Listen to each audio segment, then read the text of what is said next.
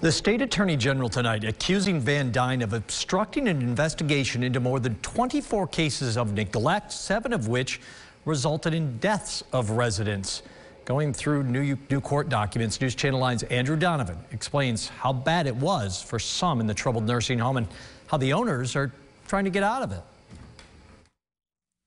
More than 50 pages filed in state Supreme Court accuse Van Duyn of, quote, willfully and unlawfully ignoring the Attorney General's 22 subpoenas over the last year. The document claims the investigation already found serious resident harm, resident death, and repeated, persistent resident neglect. The AG blames insufficient staffing and says owners diverted substantial funds intended for resident care.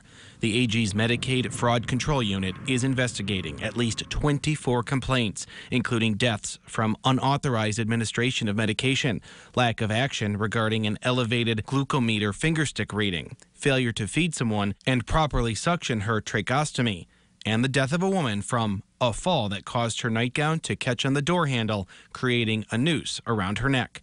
The Attorney General hopes a judge will demand Van Duyn to supply requested medical records and incident reports, along with the hidden metadata that proves the time primary data was entered. And in the case of Leonard Casciano, a man from East Syracuse who died in rehab, surveillance footage of the hallways. The Attorney General has an anonymous source claiming false late entries were made to his medical record. Responding to News Channel 9, a spokesperson for Van Duyn disputes any allegations of abuse and neglect and writes, quote, the suggestion that Van Duyn is willfully obstructing the investigation is absurd and untrue. We are simply asserting our legal rights throughout the process and looking forward to the opportunity to establish the facts in court.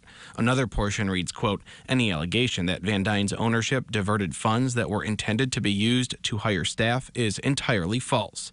A judge will decide what happens next. In Syracuse, Andrew Donovan, News Channel 9.